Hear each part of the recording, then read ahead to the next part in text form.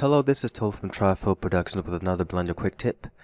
And in this quick tip, I'm going to show you how you can create a actual sky in Blender with an add-on that's already in Blender called Dynamic Sky. Now I just found this out probably I think a couple of weeks ago.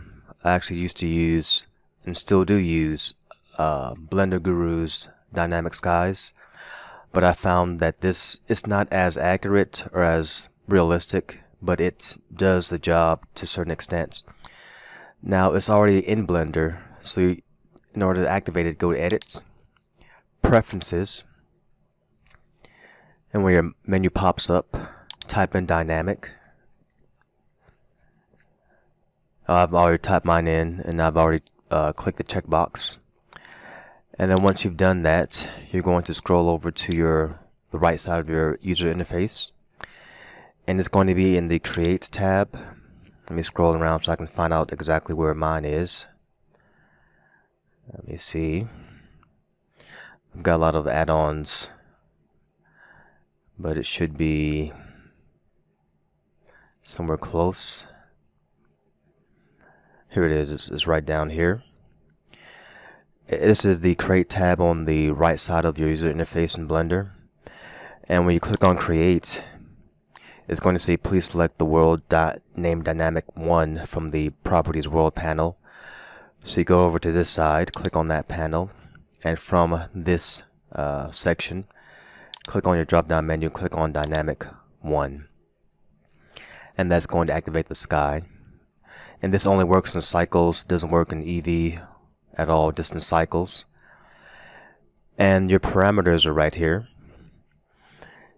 It looks pretty good, I'd have to say. You'd have to crank up the colors in order to see the clouds. Let me kind of drag this around a little bit so we can see get a better view of the sky.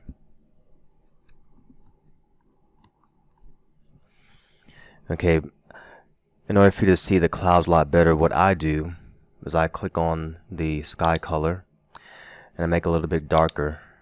That way it actually stands out more from the clouds. Because initially the clouds and the sky are kind of too close in color. It's kind of faded, but when you crank up the sky color, the clouds stand out a lot more. You can also affect the color of the horizon.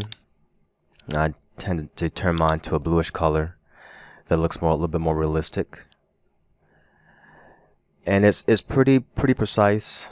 I mean, for the fact that it comes in Blender. I mean, with Blender Guru's Dynamic Skies, they actually use actual sky PBR textures, but with Blender it's generated clouds and sky, so it's not as realistic, but it does the job. You can change the color, the opacity of the clouds, the cloud density. We can crank the density up a little bit to see how it looks. And as I said, it's not bad. It's not bad at all.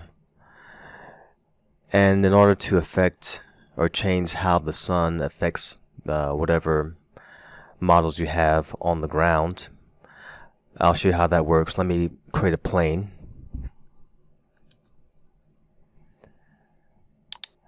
And scale that up.